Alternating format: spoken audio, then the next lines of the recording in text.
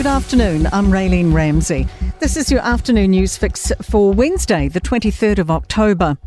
Unions have come out in force against government workplace policies, with protests today across the entire country. Here's Etu Union's Rachel McIntosh rallying the thousands gathered at Auckland's Aotea Square. In Wellington, the protest was taken to Parliament. PSA Assistant Secretary Fleur Fitzsimmons spoke to the crowd, decrying the plight of public service employees. It is shameful. They have dismissed thousands of public servants that work in offices around here and all over New Zealand.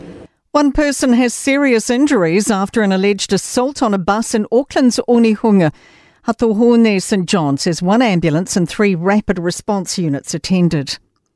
More than 50 firefighters are battling an out-of-control hedge fire in North Canterbury on the Rangiora's Flaxton Road.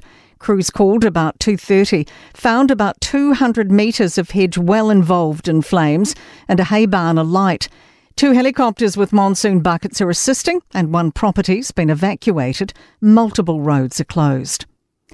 A drone briefly forced air firefighting operations to pause as firefighters slow the advance of a massive Waikato blaze in Whangamarino wetland near Meremere.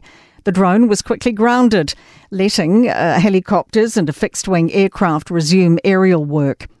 The blaze's perimeter has grown to 15 kilometres, with more than 1,000 hectares of environmentally sensitive land scorched.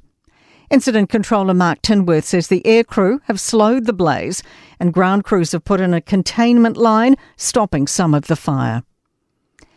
Gaps in Ministry of Education information on student performance before NCEA level. An Auditor General report recommends better collection of progress reports on primary and intermediate students.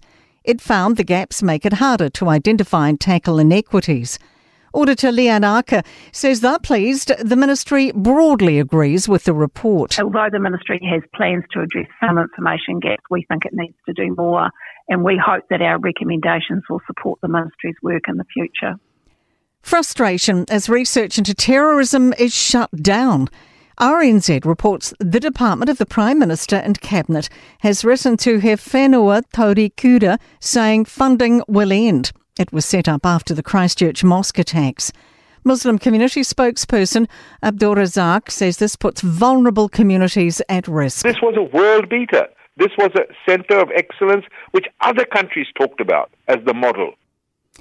To sport. Canterbury opener Chad Bowes has recorded the fastest domestic cricket double century in the world against Otago at Hagley Oval in the Ford Trophy. He's reached 200 in just 103 balls.